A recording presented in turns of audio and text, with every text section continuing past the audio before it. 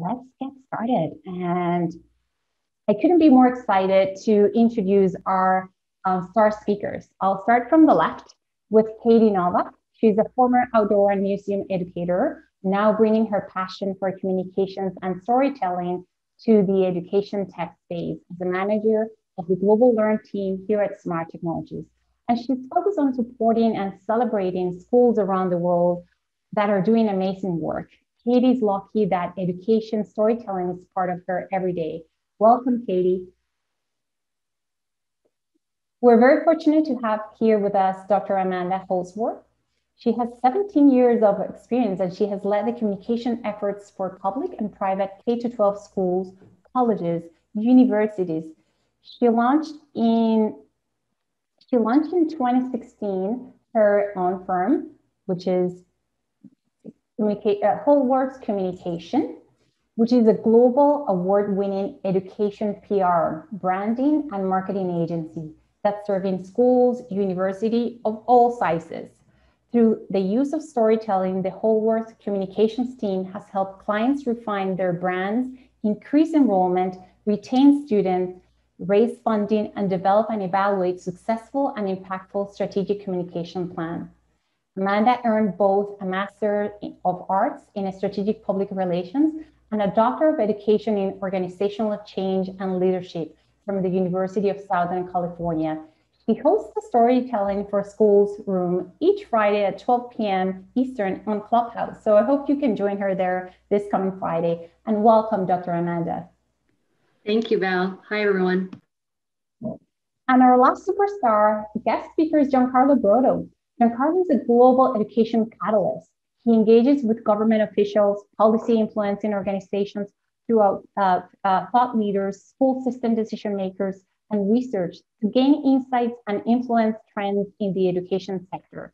He served on the Informal Advisory Group for the Skills for Social Progress Project, OECD. He sat on the board of directors for C21 Canada, an organization promoting 21st century learning. He's also the founder of GOLA, a secure place for high-level education officials globally to collaborate and make genuine policy recommendations. And he's currently is the chair of the Samuel B. Lee Life Skills. He's a global advisor for Smart Technologies and the executive director and co-founder of Catalyst, an international organization accelerating education transformation by turning ideas into action. Welcome, Giancarlo. Awesome. And without any further ado, I'm going to turn it over to Katie. Awesome. Thank you so much, Valentina. I'm thrilled to be here with Giancarlo, with Amanda today, and with all of you, seeing some familiar names joining us here today. So it's great to see all of you. Thank you for being here. This webinar is one in a series that we've put on here at Smart, focusing on a lot of different ways that we've wanted to support you and give some really great information for schools across the world and across North America for sure. Really focused on a few different things. We've had some topics around professional development and around a few different topics. And today, of course, is all about storytelling. And before we get into sort of the meat of that part, we wanted to showcase a tool that we've been sharing at many of these webinars that really helps you sort of ground what is happening at your school today. Where are we? And how might we prioritize action moving forward for impactful outcomes across our school community? So at Smart, we've developed, with a lot of input from global research, a tool that we call the EdTech Assessment Tool, designed to help give you the full picture of not only where you're at from a technology perspective, but strategic planning and professional development, and really give you some great information on where you're starting from, what's your story today, and help you prioritize moving forward. So that tool gives you an opportunity to self-assess where you're at in 5 different categories, including technology integration, blended or hybrid learning, strategic development, and professional development. And you're able to rate yourself on a bunch of scales to really help get you thinking about what goes into strategic planning in my school. what do I need to think about when I'm considering the integration of pedagogy and technology? You're able to rate yourself across a whole bunch of different spectrums. And then we're able to give you a robust report that says, here's how you measure up against other people that look like you who have taken this same survey. And then we're able to give you some recommendations on how to move forward. We also give an opportunity within that tool to share with colleagues. So making it very easy to connect your results to a colleague's results. If you want to, at the click of a button, send a different module over to a colleague so that they can complete their part of the story, their part of the assessment, your results will be layered on top of each other. And you get an aggregated report that shows in a really broad way across your school or across your district, where are things at today? And then we give some recommendations that are research-based and based on the almost 2,000 responses that we've had to date within this tool of what are the best places to take action for outcome. We'll remind you about this tool again at the end of the webinar, but really wanted to throw it there at the beginning as a great option for the framework of what's happening today at your district. If you're looking to identify where to invest next, where to prioritize activities, or really, get a better understanding from across your organization of where are we at? What's the foundation of our story today? And what do teachers think? What do leaders think? What does my IT manager think? All across the board, you can get that great input and prioritize for action and for storytelling moving forward. So with that, I'm going to turn it over to Giancarlo to lay some of the foundation of what we're going to be going through in today's session. And over to you, Giancarlo. Oh, thanks so much, Katie. And one of the questions that's in there is around how you engage with your parent community, your student communities, and your teachers communities. And what it does is instigates conversation that may or may not be happening. It's one of the things that, as I looked at the reports and analysis from thousands of schools and school systems that have answered this, that's one of the areas is how well we take note and have conversations within our schools and hear those voices. And I bring that up because this is what we're talking about here today. It's all about storytelling, and storytelling, and I've taken a lot of notes off of Amanda, comes from, being attuned to understanding where we're at. And I'm not the expert in this arena. Miss Amanda Holsworth is, and it's been a pleasure to get to know her over the last few months. We actually met on that new rising platform called Clubhouse, as Amanda mentioned. And if you haven't seen it, definitely check out the Instagram, Twitter. You'll see lots of ways you can engage with a variety of different topics. But what we're going to be doing today, as was mentioned earlier, I'm the executive director, co-founder of Catalyst. And what we do is we convene government officials, school system leaders, school leaders all across the globe in what we like to call Catalyst experiences. And that's what we're going to put you through today. And what they are is designed to give you an opportunity to both get insight, but then immediately start integrating or applying it into your own context with others that are across North America. And actually, I should do a shout out to Mexico, who's in the audience as well. So we have the international folks with us here today, and you're going to be put into small breakout groups. And so as mentioned earlier, Valentina mentioned this, what we're doing right now is being recorded, but when you go into your breakout groups, nothing is being recorded there. We want to preserve, it's a safe space for you to be with other colleagues and peers from across the country to start internalizing and applying some of these concepts. And I'll be here to kind of take you through the breakout rooms and back to the main stage. You don't have to worry. You don't have to press anything. We will automatically be doing that for you. So what we're going to be doing is starting off with Amanda, who's going to start priming us with some insight around storytelling for schools, give us some things to start thinking about, and then we're going to be going into breakout groups where we're going to be starting applying some of these concepts. So with that, it's my pleasure to hand it over to Miss Amanda Holdsworth, who's going to take us on a little journey on thinking about storytelling for schools. Over to you, Amanda.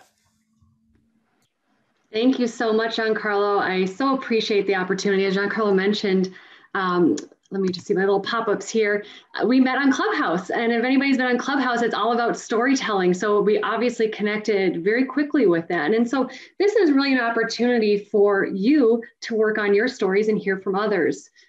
So let's go through these slides. Oh, is it not working now? There we go.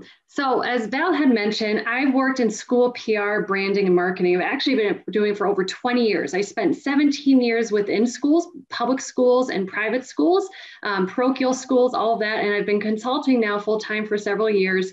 And so I get the pleasure of working not only with K through 12, actually pre-K through 12, but also universities around the world. And our basis of foundation of our agency, and this goes back probably 8 or 10 years when I was a communications director, was storytelling, because everything feeds out from stories. And I learned this from a communications director friend of mine almost 20 years ago, and we were using this in our ad campaign. And from there, as social media has been developed and marketing tactics have been developed, and of course, PR, which is my background and my baby, stories are really the hallmark of it. So when we think about storytelling, that's really using a narrative to communicate your message and humanize your brand. So think about that. Communicate your message, so the message you want to get across, and then also humanize your brand. It's not just about stats and facts, particularly with schools, right? And storytelling can help your ideal customer connect with your brand. Now, this is so important with schools because those potential families and students, and this works even if you're in a public school district, they want to see themselves in your school community. They want to see how their children can transform. The students want to see how they can participate in different activities, what's in it for them. So storytelling shares those experiences, and it does not come across like an old school advertisement that's telling you why you're so great. Or as we kind of joke in school communications, we go back 15 years or 10 years even, and everybody had a rigorous curriculum with diverse student body. And that may be true, but let's show them. And there's so many different ways. And we're going to talk a little bit about that today. But before we get into it, I want to read this quote. This is from Dr. Paul Zak. Back in about 2013, he did a study, and he actually did a study on how storytelling affects your brain. And it's a wonderful review. Harvard Business Review did an article on this. I have lots of sources. If anybody's interested, contact me afterwards, because he also did a wonderful way of storytelling with his research to make it digestible. But this is what he says, and I want to read this to you and just think about it for a minute. As social creatures who regularly affiliate with strangers, stories are an effective way to transmit important information and values from one individual or community to the next. Stories that are personal and emotionally compelling engage more of the brain and thus are better remembered than simply stating a set of facts. Now, I have to be honest, I'm a big fan of my marketing of using things like infographics and bold visuals. But when we think about this, Dr. Zak talks about how stories keep our attention, and they actually help release oxytocin. So it's like the neurochemical in the brain. So when people are hearing stories, and all it takes is a little hook to keep them engaged, their attention span is going to last longer, and they're going to be more likely to get to when you're talking about the benefits of your school or the things that make your school unique. Now, Dr. Zak goes on and he continues. He said there are two key aspects to an effective story. First, it must capture and hold our attention. The second thing an effective story does is transport us into the character's world. Think about how that can translate into your school community. And one of the things that I love working best about in education is that there are endless stories. As I was sharing with Giancarlo and Val and Katie earlier, as we got on the phone, I was actually on the phone with my daughter's guidance counselor, the head of the guidance services for the district, talking about how they can better tell the stories of the wonderful things they're doing for parents and students behind the scenes. So when we talk about the storytelling, it's no different than the story arc that most of us learned in school. And it doesn't even have to be formalized, but what is it that can capture and hold the attention? Right? Who are those ideal families that we want to have? Who are those target people that we want to have in our school and our district? Think about what type of hook you can get to capture and hold the attention. And then the second thing it does, it transports us into the character's world. So as we're telling the stories of the alumni from our school or district, the students, the faculty, the staff, the parents, we are connecting in ways with potential families, and this can go deeper. I mean, we can do a whole nother session on this with fundraising and government officials, but they're transporting us to those worlds. We're able to see how we can fit into your school's world. So I'm going to give you two examples. Which school sounds like one you'd like to learn more about. Maybe not one that you necessarily want to attend because you might not be the ideal customer avatar, which we'll talk about a little bit later, but just think about from the descriptions and the little snippets here. We are independent preparatory day school for students from preschool through 12th grade. Very self-explanatory, right? It's great. Or we are an inclusive community on a mission to inspire unbounded curiosity and independent thought in every one of our students. In a unique educational environment that extends well beyond campus, we nurture students' knowledge of themselves and the world, expanding their full academic and personal potential while preparing them to lead lives characterized by thoughtfulness, integrity, and a quest to effect positive change. I didn't write these, my agency didn't write these, but I think that this is a really beautiful example. So these descriptions, guess what? They're from the same school. So this is actually what they had as more the story was on what some of you who work in the private independent school world is known as like the view book or the prospectus. And the other description was from the website. Now, of course, we have stories that we can interweave in different ways, but look at how that school, and I think it's wonderfully done both ways. You need to be clear about who you're serving and what you are, but you also need to hook people. And when you're doing something expensive to design as a view book or perspective, you better well have a really great story in there. So Giancarlo, I'm going to turn it over to you to introduce the first breakout group activity. Okay, and so as I was mentioned earlier, we're giving you a little bit of nuggets, some things to think about. We want to make sure that when you're in your breakout groups, you are comfortable and familiar with the people that are in your room. And so what we're going to do is we're going to put you into breakout groups. There'll be about 4, 5, maybe 3 of you in a room. We're going to give you 5 minutes max. So keep your eye on the time. You'll see it in your breakout room, how much time is remaining. You only have 5 minutes. What we love for you to do, we want you to get to know each other before we get into the first activity. And so we want you to just take turns and introduce yourself, tell everybody where you're from, and introduce everybody to your school. So that's what we're going to do. We're going to put you into breakout groups. If you are in a position, if your hair is done and if your hair is not done and you don't care, cameras on is always better. Definitely microphones on so everybody can hear you. You have 5 minutes, and I think in our back end, we are ready to put you into breakouts. So let's go ahead, put you into breakouts, and in 5 minutes, we're going to come back, and Amanda's going to continue with some of the nuggets and put you into 5 minutes activity. Here we go. I think we've all come back, and hopefully we've all had a chance to introduce ourselves.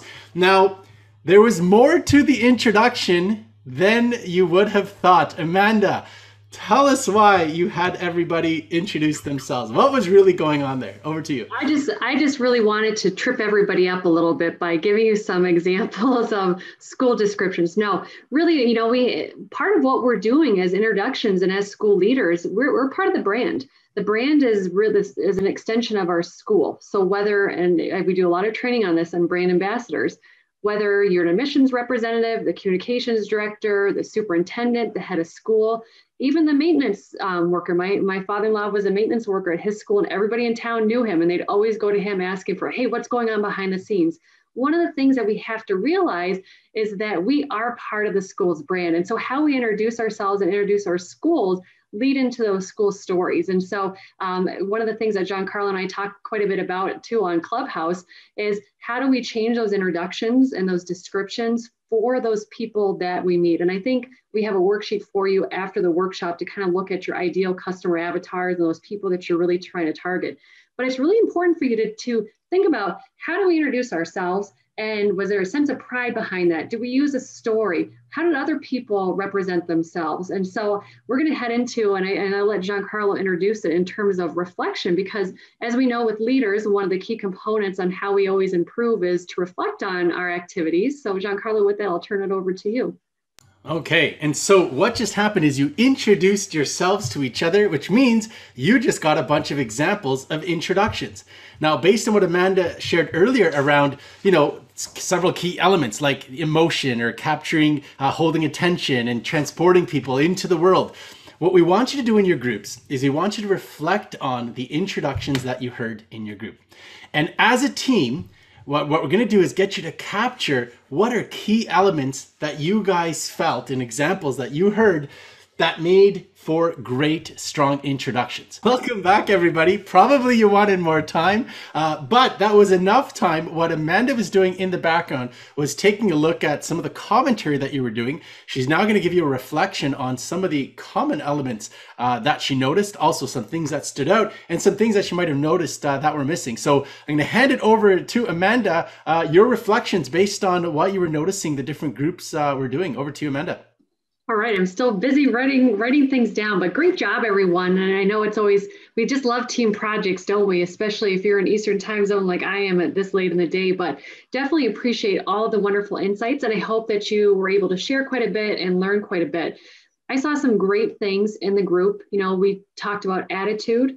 Somebody had mentioned smiling, the passion, which I think is really big, especially in schools, communicating concisely, knowing the why. You know, why is it that we're here? Even if we're a public school, we're here for a reason, right? There is a why behind what we're doing. And then using authenticity as a way to connect with these potential families. Now, those are all great. I mean, you nailed it. A few things I wanted to caution you on, and this is, you know, I've been doing this for a long time. I made a lot of mistakes in my career, and I still continue to make mistakes. It's just all part of communications and working with families on the fly. But one of the things, and if anybody's ever seen themselves on a TV interview or recording yourself, especially now in the virtual world, we can see some of these cues that we're doing ourselves or some of the things that we're missing. So, you know, when it's easy to come across as over enthusiastic, this is especially true in schools because we love what we do and we think that our school is the best and we know our school is the best. And this is like the place, like, how could you ever think of another place to go to but this school? It's so incredible. Sometimes it gets a little bit overbearing, right? So there's really a fine line there, and you have to find the fine line. Hey, you know what? If your school is all about enthusiasm through the roof, and those are the types of students you want to attract, the types of families you want at your school, go for it. But the average school is probably going to be like somebody that wants some passion, and they like their job, they like what they're doing, but not over the top. Like, how could you ever think of another school? This is the best place ever. And you want to share all the great things sometimes that are happening at your school, but you also have to take cues from the people that you're with. You know, what are their social cues, even virtually, if you're doing a virtual tour or a virtual interview? Are they looking aside? Are they looking at their watch? Are they looking around and you've been going on and on and on about the same project or the same area of your school for a while? So just keep that in mind as you're doing any kind of introduction or type of, whether it's an admissions tour or a campaign or open house, whatever the case is. Just don't go over the top and want to share everything all at once. It's just like a good story, right? You want to tease them enough, and for lack of better terms, where they're interested and they want to learn more. One of the things I did see that was missing, and I'm sorry if somebody's got this in before I finish my notes, was to talk about the impact. So when we develop, you know, the brand story, a lot of times, and this happened the very first private school as an admissions director at about 20 years ago, parents would come into me, and even though we were pre-K through 8th grade, they would come into me with their 3-year-old and say to me, where do your graduates go to school? Now that, like college, like, and then that was like over the top a little bit. However, I learned from time and time again that people wanted to know, like, what happened. I do a lot of work now with public schools in the career technical education sector, and it's the same thing. They want to know, you know, what happens to your graduates after they leave? Do you stay in touch? Is there still a community? You know, what are you doing to impact? And I don't necessarily mean all of our students graduate and they go on to 4-year colleges with scholarships. More so like, what type of impact do you have on these students? What type of impact do you have on the community?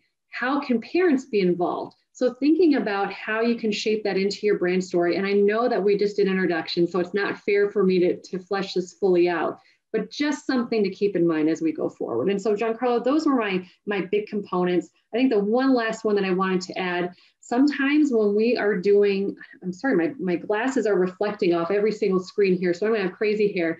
Sometimes when we're introducing ourselves, we tend to get into a historical timeline.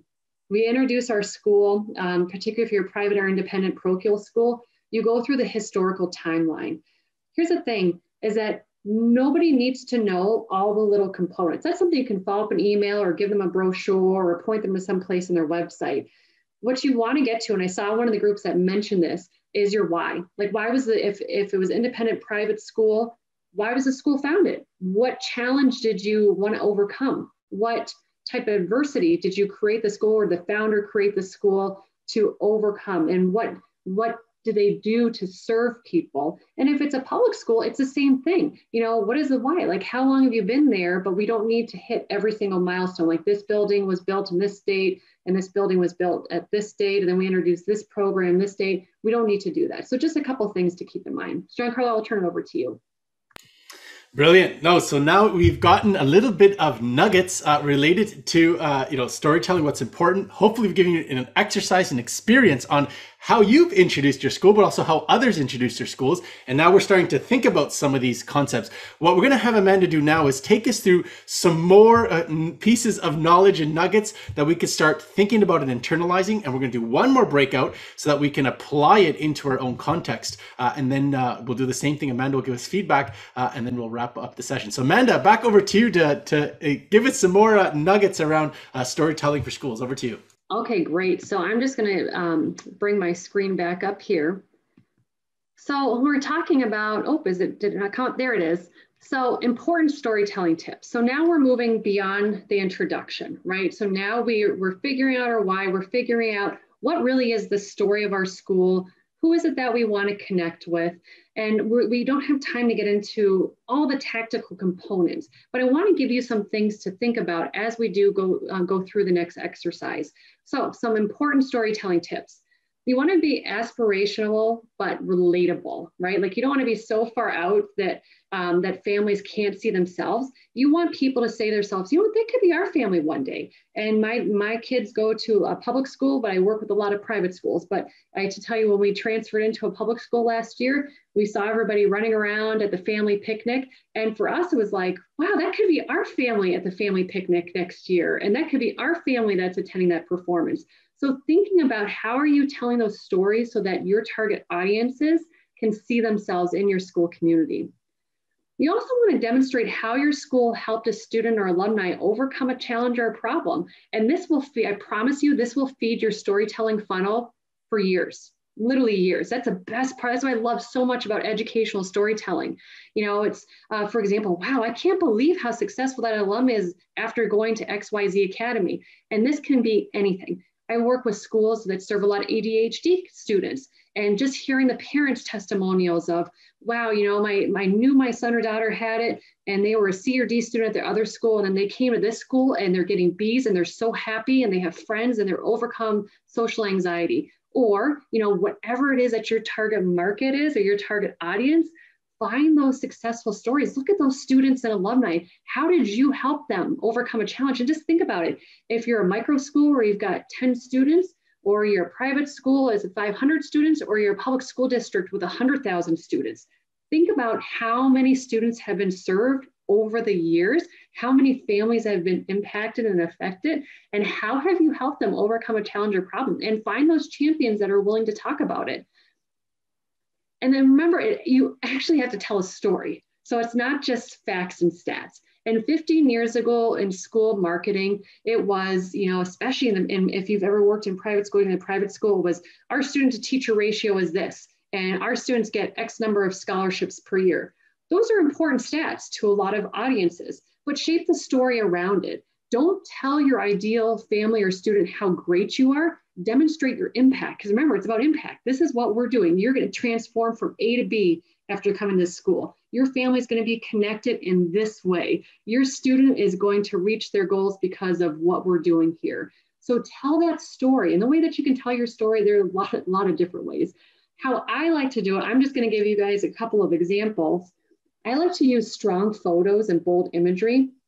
It helps people connect the story and visualize it.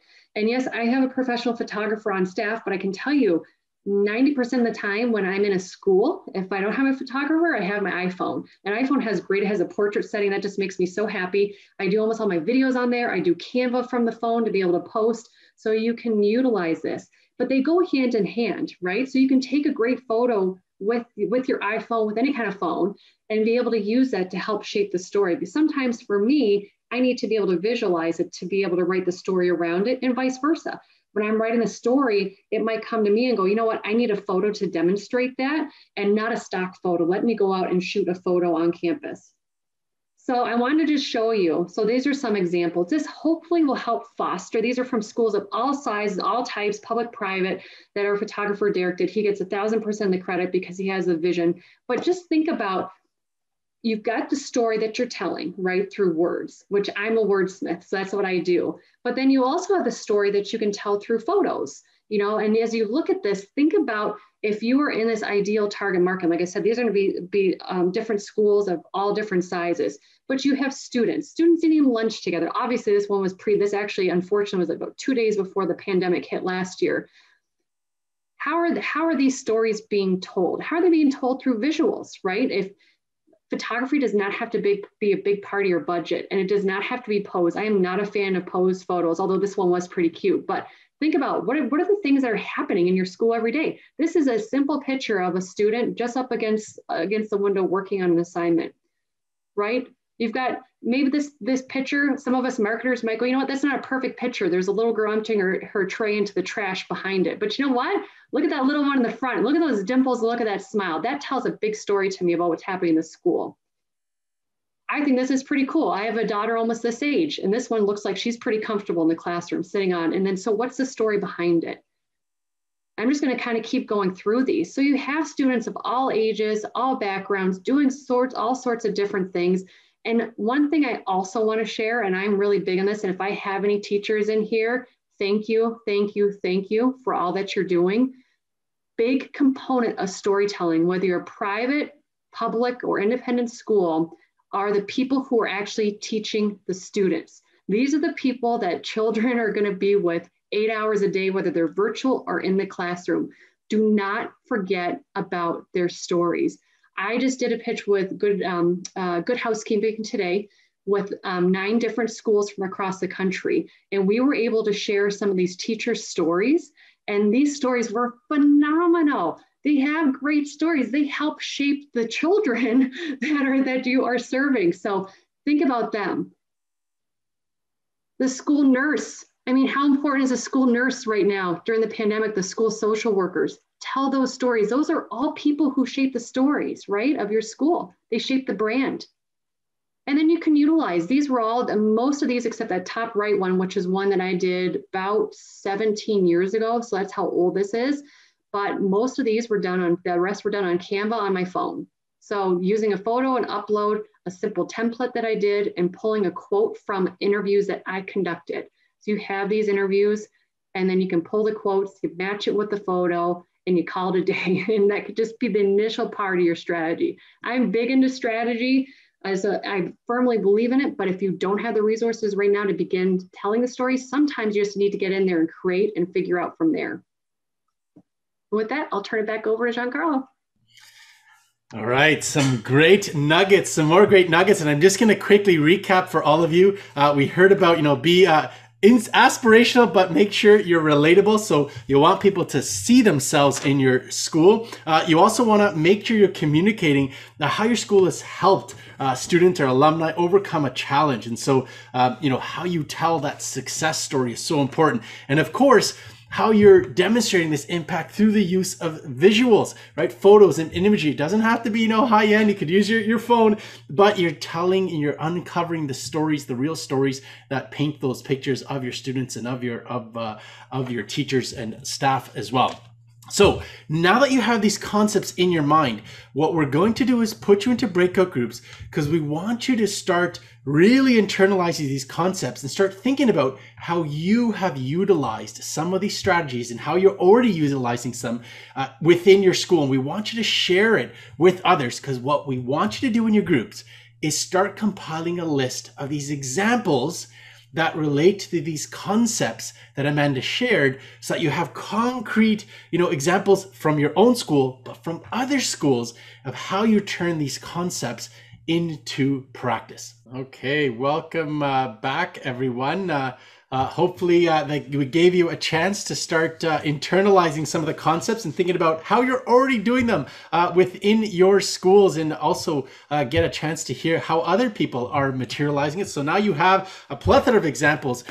What Amanda was doing was taking a look at what it is. She's going to give you a little bit of a synthesis, but what I should note is that after this, we're going to kind of collate all the different ideas, and we'll have a report out to you afterwards, and especially for those who weren't able to join us live. But Amanda, what did you notice as people were sharing their examples? Over to you. Giancarlo, some phenomenal ideas. And just to keep it brief, I've broken it up between channels, tactics, and what we could be thinking about. I don't want to necessarily say it's missing. So channels. So this is the way that we're communicating our stories. These are the platforms. We talked about website. I saw Instagram. I saw Facebook. Somebody talked about Google Ads, other conversations around the school blog. So these are all great channels. Tactics. There was a lot of talk around alumni, which I love. I actually started my career in private schools in the development office doing communication. So building those alumni databases, interviewing those alums, whether it's for the school blog or for marketing materials, hosting an alumni day on campus so they can come back to talk to juniors or seniors and kind of keep that connection going. Doing a day in the life of visiting an alum at his or her university, doing a day in the life of a student, following them, talking about Language Day and promotion around the different cultures and languages spoken at your school, sharing stories of non-traditional students and ways that they were accepted into different post-secondary institutions, lifelong partners outside the classroom, promoting that, which is big. And I'll tell you, I went to the University of Southern California the first time around. I actually did my master's and doctorate there. And that was how they got me, because they talked about their network, their lifelong network. And I can tell you, it is very true about that. But I think that that's very important, sharing those stories. Others, teachers, nurses, and alumni, either write a blog or interview them for the blog, have a questionnaire on your website to capture those testimonials. Another big one, again, because like I said, I worked in development, videos with donors to document the why. When I was in elite private school, we actually had a whole list of different pictures and donors, kids and activities that we'd have to go and take pictures of throughout the year for the end of the year headmaster's dinner. So we did the storytelling, those bold photos like I showed you. We did that 15 years ago. And I'm talking about the international programs and those stories, another huge component.